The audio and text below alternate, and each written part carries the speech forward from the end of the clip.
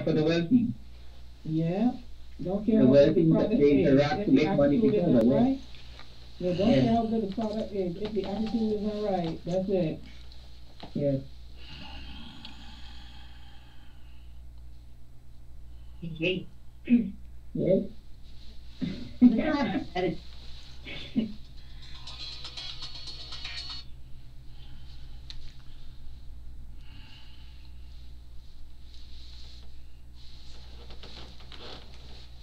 The wealthy look out for the wealthy. So true. True. Yes. Yay. Do you know, Bishop, in St. Lucia, you have to live in a certain place to be part of them. You have to frequent a certain part of St. Lucia in terms of entertainment to be part of them. You have to drive a certain I kind am of at the car, conference.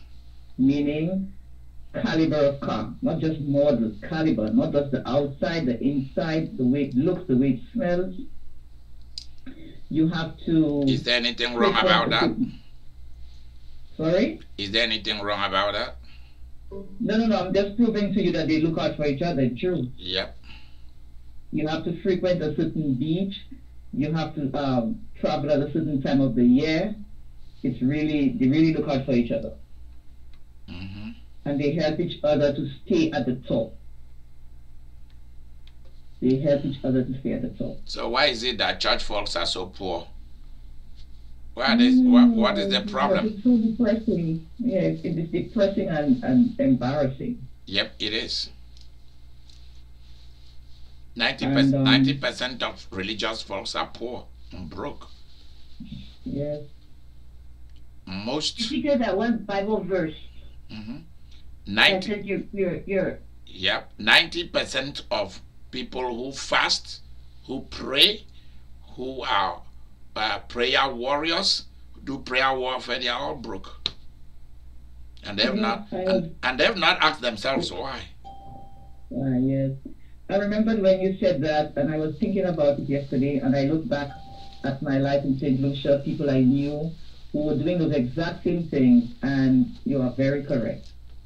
Yep, they are not rich. Yes. They use, you see, just as some people use alcohol as a crutch, as what they have to do to survive. Without alcohol, they cannot survive. Alcohol is the means of them solving a problem, so they think. Others, it is sex. Others, it is gambling. Others, it is all different kinds of drugs. For some people, it is food. For the majority of humanity, they use religion as their, it means they are all cripples. They are all cripples. So they need a crutch to walk. They need a wheelchair. Religion is the wheelchair for them. Yes. So 90% of them will just die. Many will go to hell. Some will go to heaven, barely. And it's all as a result of being stupid, being taught to be satisfied with who you are, be satisfied with the way you are born. You're okay. While the dominant class take control and exploit and enjoy life. Yep. They So exploit. I suppose Karl Marx was correct when he said it's the opium of the masses. Well, I won't go there with him. I will not go there with him. He was correct 100%. He's correct. He's correct. The Chinese are correct that they want to drive people away from religion. Go and work. Go to the factory and have a job. They are correct. The only area in which they are not correct is that they are not balanced. There should be religion and there should be job. There should be religion. There should be pursuing of wealth. There should be the church. So that's just what makes it correct. Balance. Balance. There should be no difference between the two. The two should mix and functioning, and they should function as one. You should not tell the difference between this and that. Yes. Like in some places you go, you see a priest, and he's a chef in a 5-star hotel. but he's a priest in the church. That's what we are talking about. You see a medical doctor, he's a surgeon, but he's also a pastor. That's what we are talking about. You see a judge who is also a deacon of the church. That's how they had it in the Bible. There was no difference between this is church, this is medicine, this is church, this is music, this is church, this is... No. This is the politician and this is the church people. No. That makes the politician to exploit the church folks. Yes. There's nothing like, okay, this is business, one side church, one side. No. It makes the business to exploit the church people and the church people to become beggars.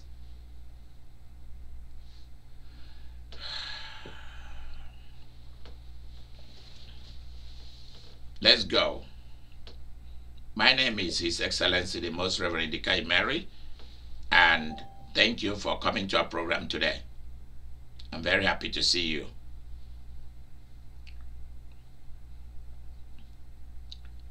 Have you ever thought of how much God loves you? When you hear God loves you, suddenly you begin to think about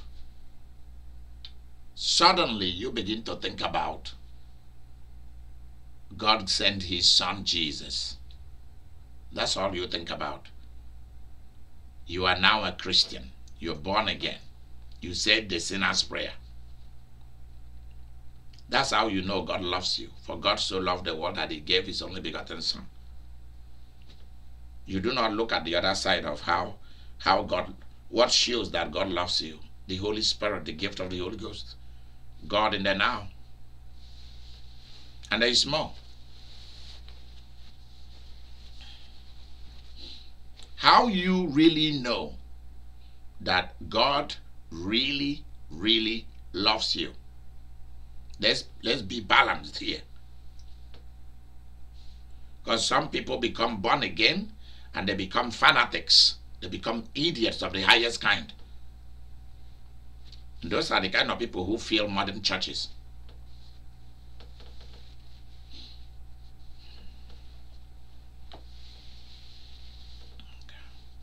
How you really know that God loves you is when God begins to send you invitation.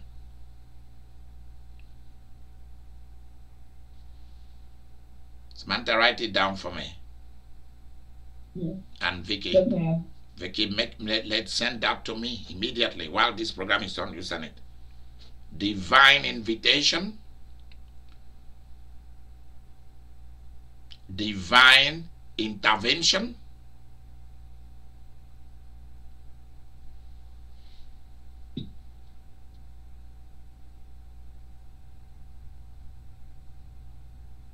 and divine engagement. There are three things: divine invitation, divine intervention, and divine engagement.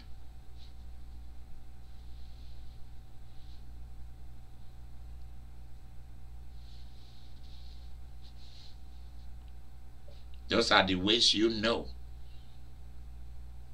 that God love, the love of God, is active in your life. When you leave this program or while this program is going on, I want you to think of the various ways in which you have said no to divine invitation, divine intervention, and divine engagement, and you didn't know it. Because number one, you've been praying without asking yourself, what part do you need to play to solve your own problem? And when you begin to do that, you will remove yourself from divine invitation. People say that I give away too much information and that's why people cannot catch it. They don't understand what I'm teaching because it's too deep. It's not for the average person, the average Joe. People want it to be broken down to ABC. And I think I'll begin to do that.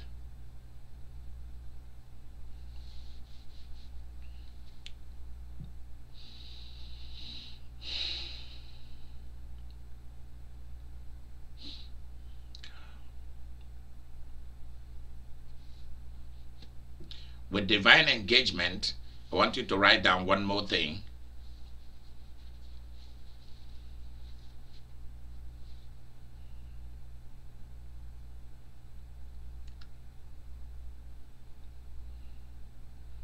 Trying to find what name can really qualify it. We have divine what? Invitation.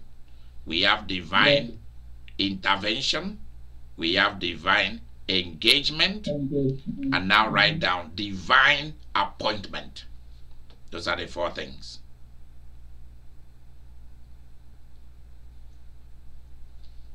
And this is how you see the activities of the Holy Spirit in action. People talk a lot about destiny. They talk about calling. God called me. God chose me. People use that word a lot. God loves me. They use that word a lot.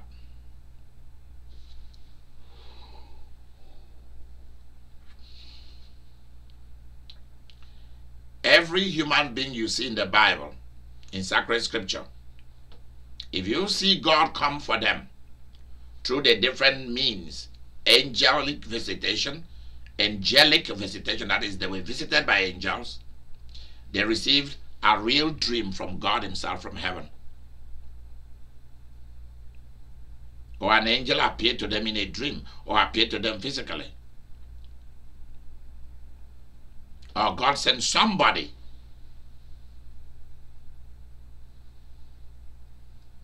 Long before God began to appear to David, God used Samuel to appear to David.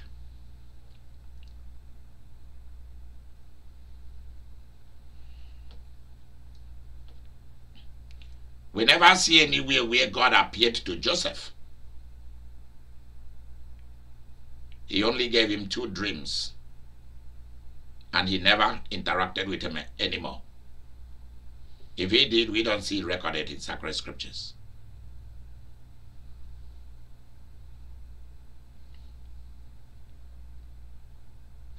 In fact, we don't even hear of God appearing to Esther or God appearing to Naomi and Ruth. But behind the scene, we know God is there.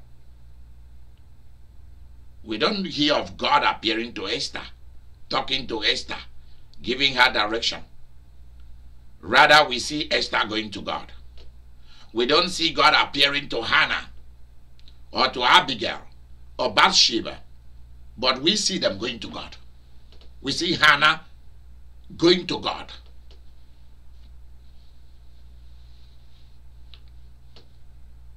We don't see Paul, the writer of majority of the little books of the Bible, of the New Testament. We don't see him looking for Jesus. Suddenly we see Jesus coming to look for him.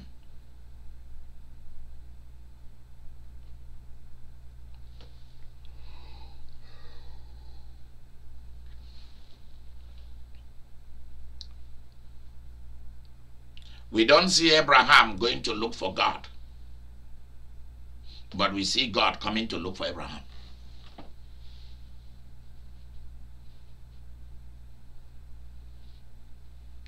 We don't see Isaac going to look for God, although in a few places we can allude to that, but we see God coming to Isaac, appearing to him, talking to him. So why is it that for some people God came for them, for others they went to God, for others nothing is even spoken about God, and yet God is there with them? We see how things happen that we know it is God.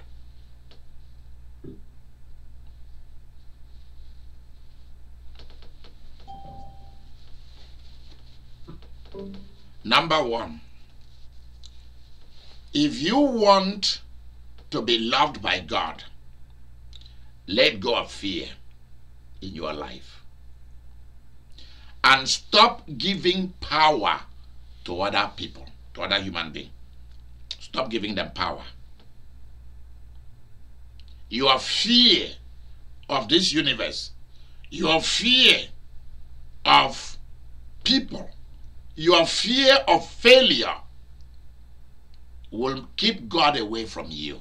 Because God do not do business with people who are afraid of life, who are afraid of going into life and making the most of it and the best of it. God doesn't do business with them whatsoever. People who don't like to stay on a job or stay on a business that money is coming in every single day. They are making a lot of money. If you say that you own a business, I hope you should be prepared to be making at least 5,000, 10,000, 20,000 and upward. Then you are talking about that you own a business. If you own a business and nothing is coming in, you are just joking. You are a fool. You don't know what you are doing. If you cannot study in a job, if you cannot have a job all your life, you live off other people, God has nothing to do with you. Because it's a sin. Not staying on a job and making money is a sin. I hope you know that. I send a shout out to Olachi in Canada, shout out to Vivian, and a shout out to Samantha. Thank you so much.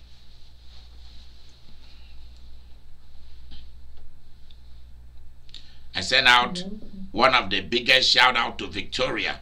Vicky, thank you. The biggest investor. Thank you, Mama.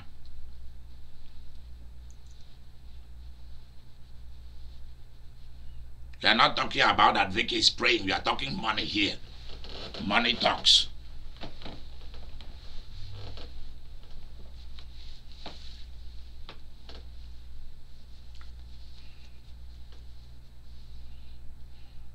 Everyone you've heard me mention their names, there is something you should know about them.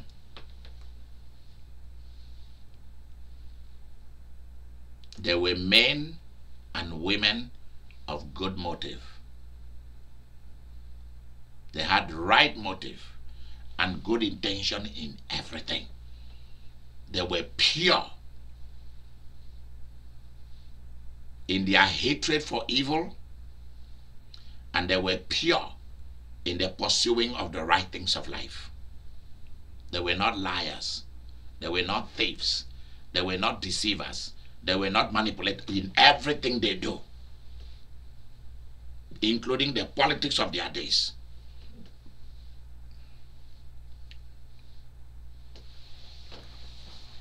Another thing you will know about them is that they were willing.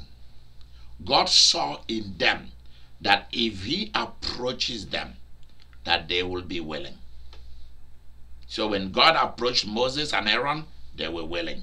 When he invited, because when God make approach to you, that's what we call divine invitation. You can reject it and God will move on. He will not think about it twice. If you reject divine invitation, so we talk about destiny, we talk about assignments, we talk about all kind of stuff.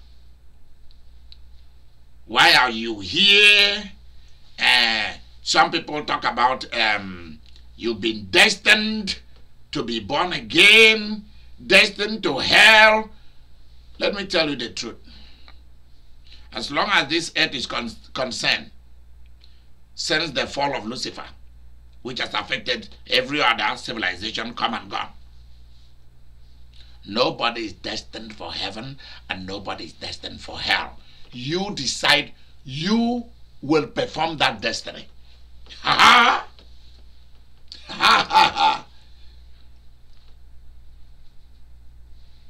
So there's nothing like God already foreknew those who will accept Jesus, those who will go to heaven. Their names already, like the Jehovah's Witnesses will tell you, that there are 144,000 who have already, the elders already there. They are all of that. That's nonsense. That's rubbish. I have nothing to do with Jehovah's Witnesses. Because they don't know anything about scriptures, neither the Mormons. They don't know nothing about our sacred scriptures. They don't know nothing. You see them with their bags standing somewhere in the corner of the street selling a wick and watchtower. Shame on them. Or coming in blue pants and white shirt with silly ties on their neck, coming to talk to you about the Book of Mormon. Shame on them. Normally, when I engage them, they run away. They don't want to engage me. Because when I engage them just in academic exercise of their book, as a historian, I tear it to pieces. Because it cannot even stand proper documentation of facts. It can't. If the Holy Quran, when I dissect it, cannot stand proper academic dissection, how much more Mormons and Jehovah's Witnesses?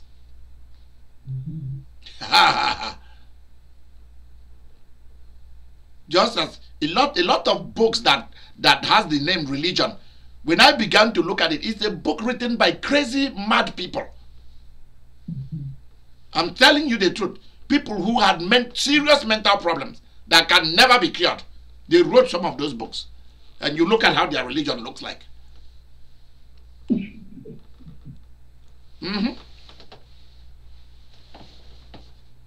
People who are suffering from poverty and mental illness are writing books for you to go and believe in. Tell me about it. And you are going to go and bow down to whatsoever that you don't even have an idea.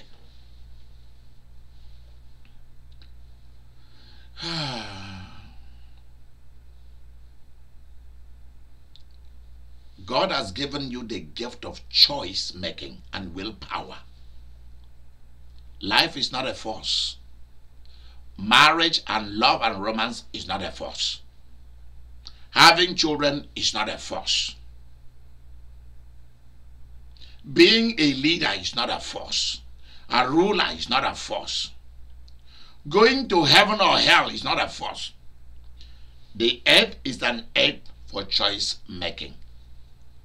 This world is not a place where you come to prepare to go to heaven or hell. I don't buy that idea. That the earth is a place for preparation to go to heaven or hell. Which means that's all you came here to do. No, the earth is my home. Heaven and hell, that's their problem. I don't worry about going to heaven. Why? Because I already live in one. It's not in my imagination. I'm telling you in truth. I live in it. I live in that planet right now. Every born-again, spirit-filled Christian lives in 2 planets. And is in charge of all the planets and galaxies. You have to know this for a fact. You don't need till you die to go to heaven. If you are waiting to die before you go to heaven, well, that's your own. That's what you want, not me. Immediately you got born again, you become an inhabitant of 2 different planets. And then you are in charge of all of the planets together with Christ Jesus. And then you become a co-owner of everything that is good.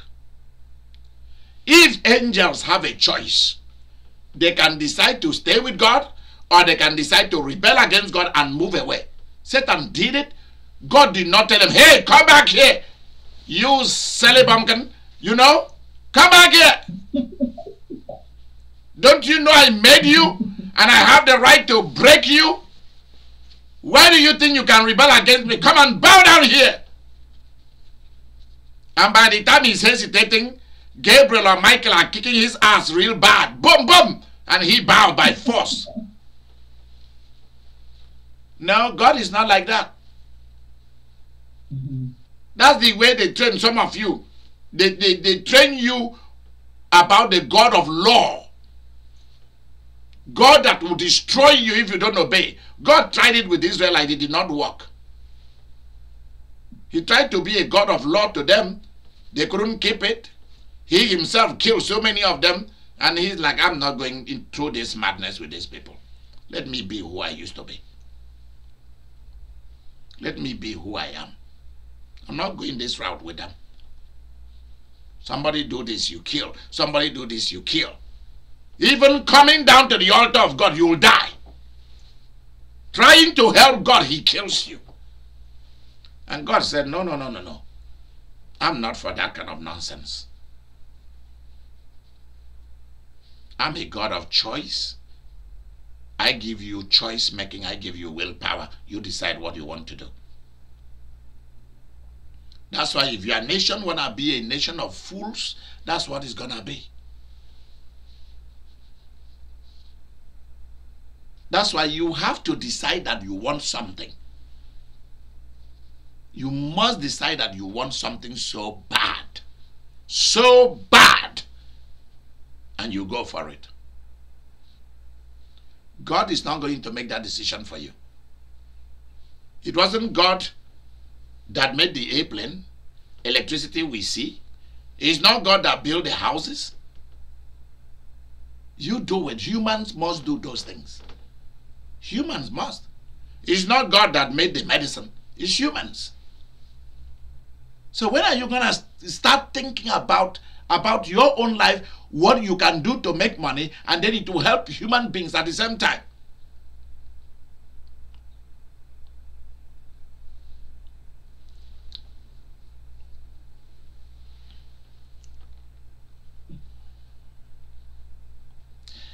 Because people have been asking me that question.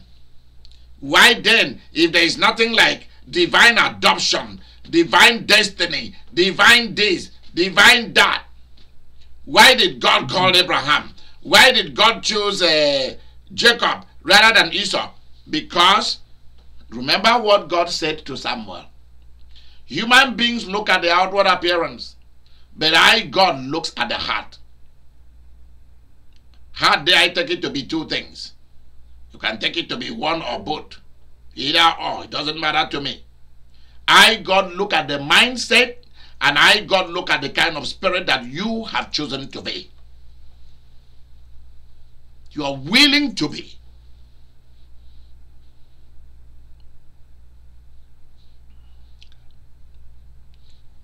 So if you decide to be a rebel, that's for you. That's what you choose to be.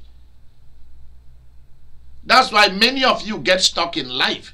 You get stuck because your children do not turn out to be the way you wanted to be, so that you go and celebrate and tell other people, "Hey, look at me, I succeeded.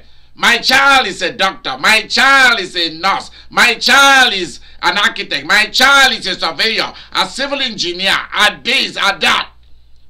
It's all about competition. It's all about a show off. And yet, when your child did not turn out to be that, and turn out to be a donkey, a carrier of the burden of the world, you don't like it anymore. You don't want to talk about it. It's a bad child. And you forget that children come for different reasons. You are just a carrier. Huh? You're just a carrier.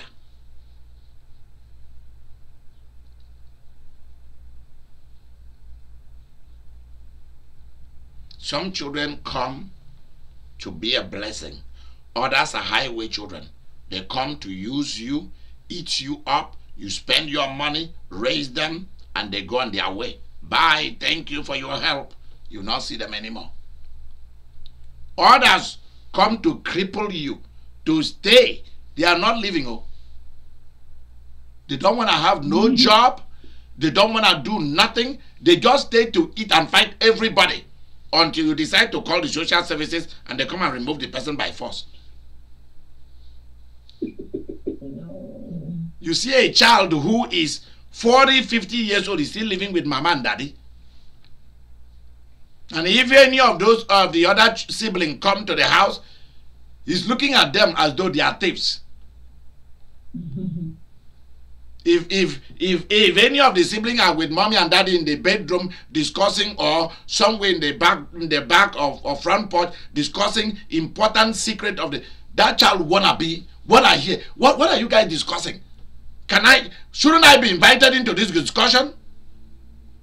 Children that wanna be in charge, in spite of the fact that they have not contributed a dime. You are going to face that. And you better know that you are giving birth to spirits. Every human being is a spirit. And they are entitled to their opinion. They are entitled to their way of life. They are entitled to their religion. Whatever they want to do. As long as it doesn't infringe on the rights of other people, then they are entitled to practice and to live their own life.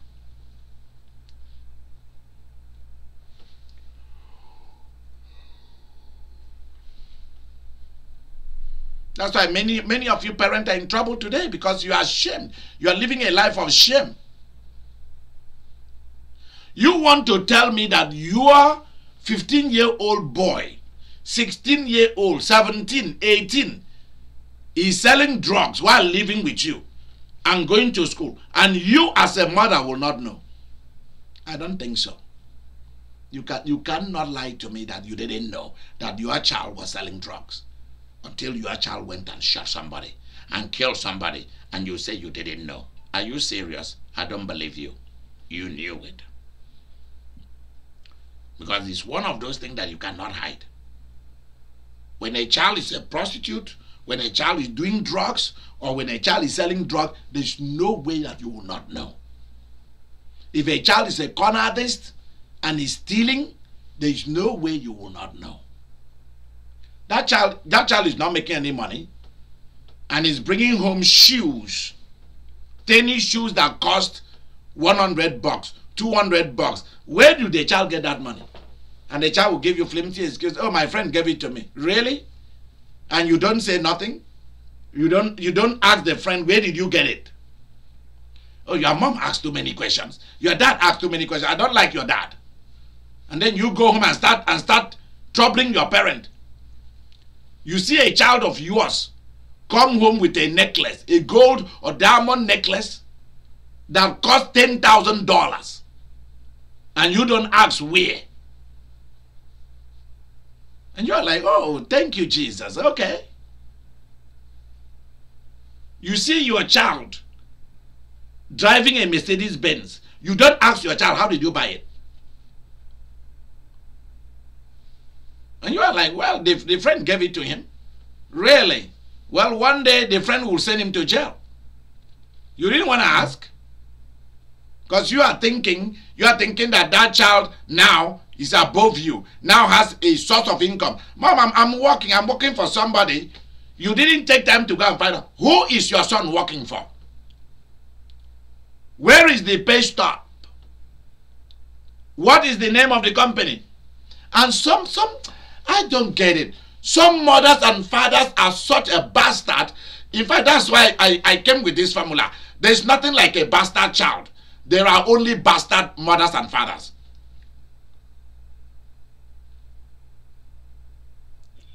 Yeah, you don't want to know. You don't care. Your child leave home, came back from school, and then left home at 7 in the night. Why is your child not at home doing his or her school assignment? And then he's coming home at 3, 4 o'clock. You don't care to know where your child is.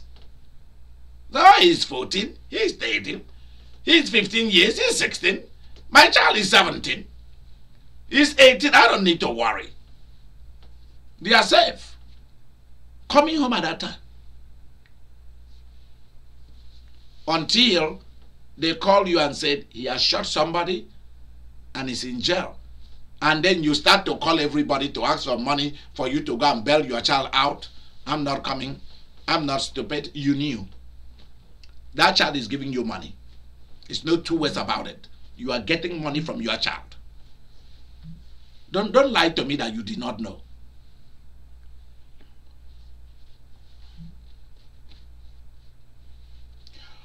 God looks at your heart.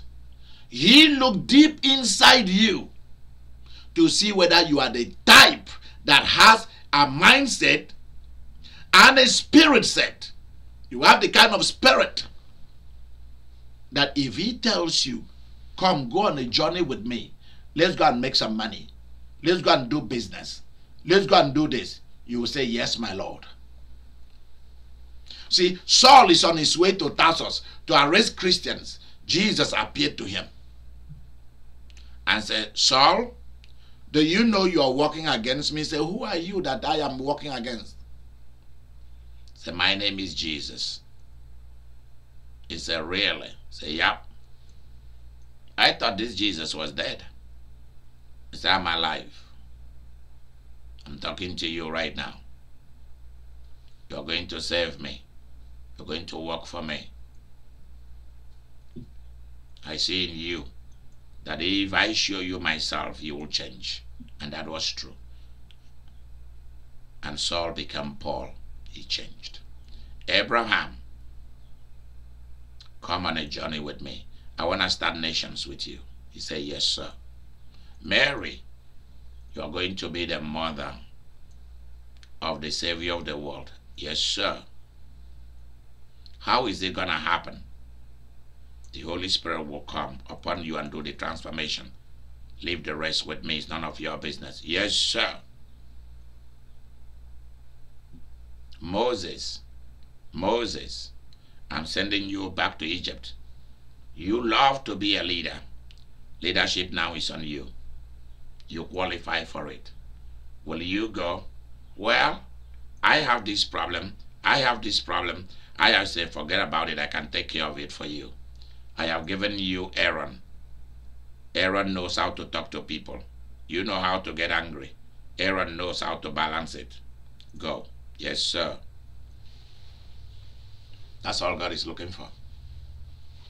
And if you look at the Bible, you see all those that God visited and asked to go on a journey with him, they all say, yes, sir. Every one of them. And they were not people who were temporary assignments. They were for permanent assignments. They were not people that God invited and they stopped halfway. Every one of them had three things. They had the good mindset, they had a good spirit, and there were people you can rely on for permanent journey with God. Because every invitation of God is a permanent, it's a full-time business. It's a full-time thing. It's not a temporary thing. If you look at them, they followed God throughout their life. They didn't stop anywhere. That's one thing that will hit you about everyone whom God came for, or everyone who went to God.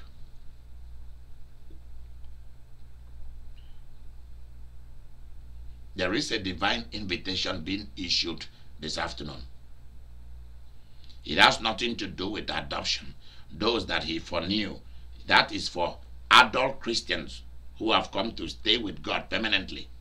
It's for adult Christians, those kind of things. When you hear destiny, adoption, assignment, all of those things, it has to do with adult Christian thinking. People who will never leave God. People who have made their decision and their decision is final. It doesn't matter what happened, their decision is final. They are not going back.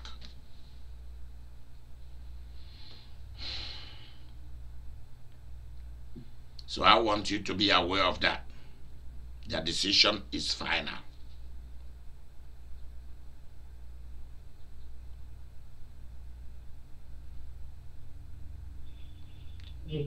God is issuing an invitation to you and say, come, let's go on a journey. Let's go and make money. How have you treated that invitation? Come, I want to make you rich. I want to make you popular. And you are like, I don't want anybody to know me. Really? Yet the sons of darkness, every little position that comes out, they rush to get it. Mm-hmm. Every little way where there is money, they rush to get it.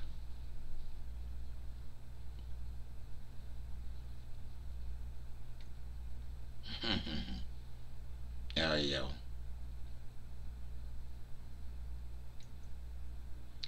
God has asked me to extend an invitation to you. Now let me go to the second one. Divine intervention. The reason why God is extending an invitation to you, is if you accept it, then he will intervene in every area of your life. What's the next thing after divine intervention? Divine engagement. God wants to engage you. When we say engage, he wants to interact with you. So one is divine intervention. The next is divine interaction. He wants to have interaction with you.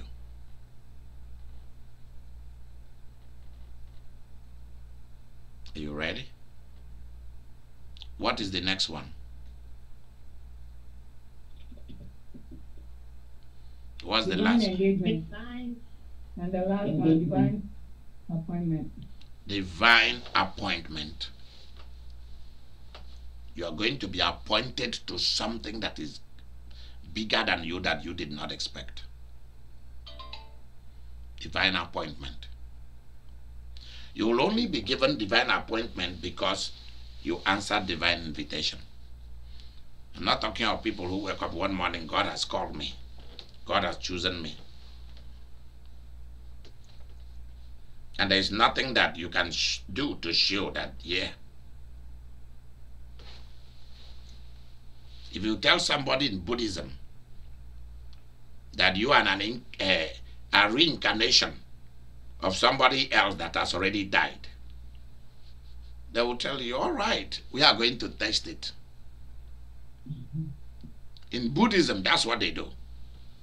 If you think that you have been called or chosen to fulfill a particular role, either in a Buddhist nation or either in the political, in the educational, in the finance, they'll tell you, okay, you are the person that died 100 years ago, 1,000 years ago. They keep their record very straight. And you say yes, they tell you we are gonna test it. You know that they have ornaments, rings, gold, diamond, shoes, clothing of all of their great people who've come and gone. They have them. And they will bring them and mix them up. That's how the present Dalai Lama was chosen.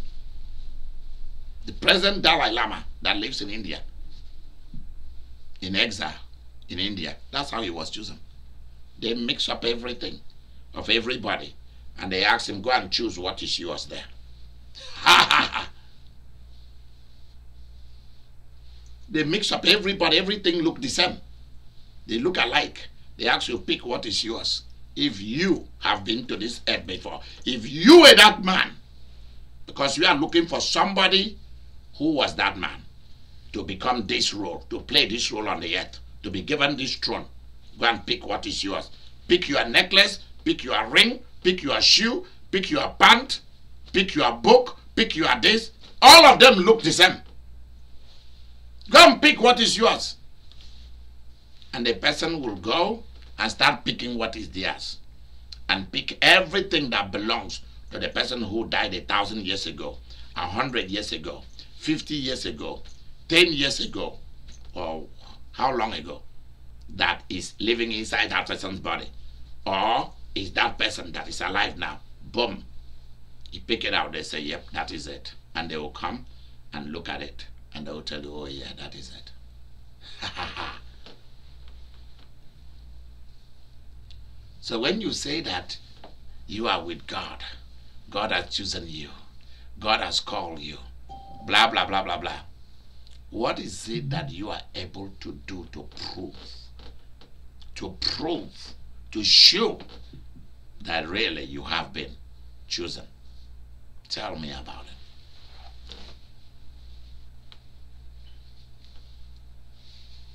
God is issuing an invitation to whoever wants it, so that he can intervene in anything that you want to deal with,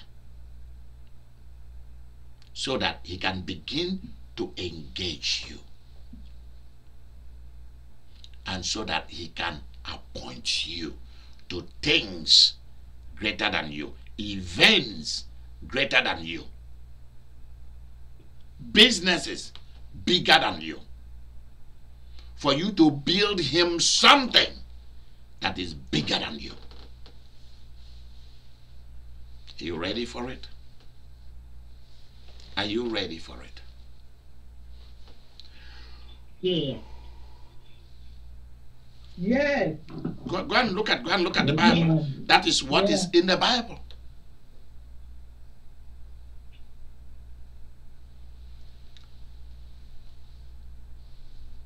This is gonna be between you and yourself, not between you and God. You're gonna make that choice. Because for some of you, you are worshiping God out of a sense of fear. You're afraid. You're afraid of God. That's why you are not worshiping Him out of love. You are not ministering to Him. You are just doing a social thing. So I cannot even yet talk to you about how you can sit here, like where I am now, and you can transfer things to people wherever you want to. I can't even start to talk about how you can appear in 3 or 4 different places at the same time while you're in one place. I can't even start talking about that. I can't start to talk about how you can appear and disappear. I can't start to talk about how object can appear and disappear from your mind, using just your mind alone. You think that what you see in magic, real magic is real. But real magic is elementary to be compared to real miracles.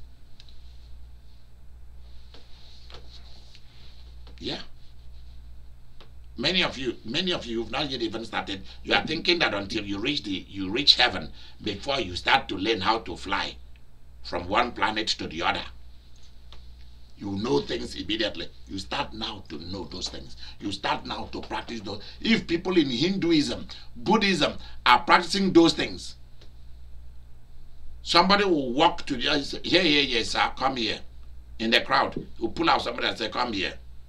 In the next 5 years, you are going to be a multi-billionaire. You are going to have a business that will produce things in the technological industries. You don't know it now, but I see it. You can go. And it all come to pass. The Christianity has lost touch with this kind of people. That's why I've asked God to build me into this kind of formidable human being, so that I will be able to look at things and tell you once to go and do something, and you won't see me anymore. I will just go do it, and boom, and I go my way. If you like it, you go and do it. If you don't like it, that's your problem. God is extending divine invitation to you today, so that He can solve your problem. He's not calling you to be a pastor or a teacher or an apostle or evangelist or a priest. He's not calling you to be a teacher of the word. He's asking you to engage the world out there, because that is where God wants to enter and to possess, is the world out there. And you say, no, He said, we are not part of the world. No, the world hates us and so on. He's talking about bad people in the world. That's what He's talking about. He's not talking about this physical planet. This physical planet is your home. You own it.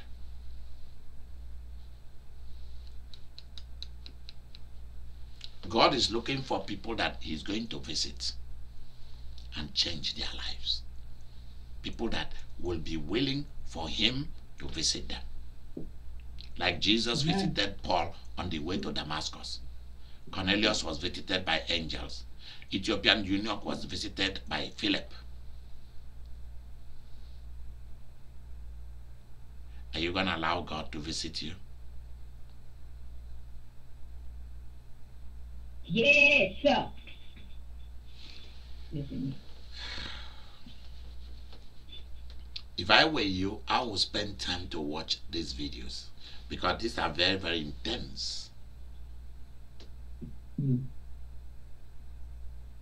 It is when God begins to engage with you that you will begin to know about your location. You begin to know. You will. You begin to know how to do things with ease, easily. Things will be done for you easily. Let me share with you why God is inviting you, want to intervene, want to engage you, want to appoint you. One of the biggest reasons is because God loves you, and number two is because God wants to look after you. Amen. Other people cannot look after you. You've tried it. They've all failed you. And God wants to make life easy for you. Eternal Father,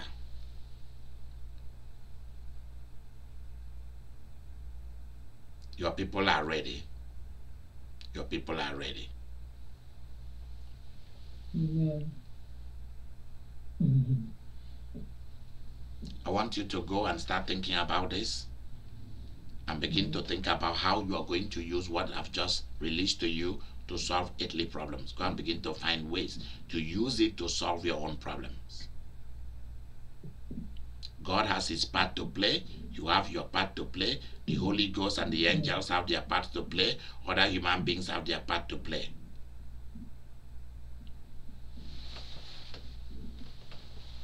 I'll see you tonight at 7 p.m. Central, which is 8 p.m. Eastern.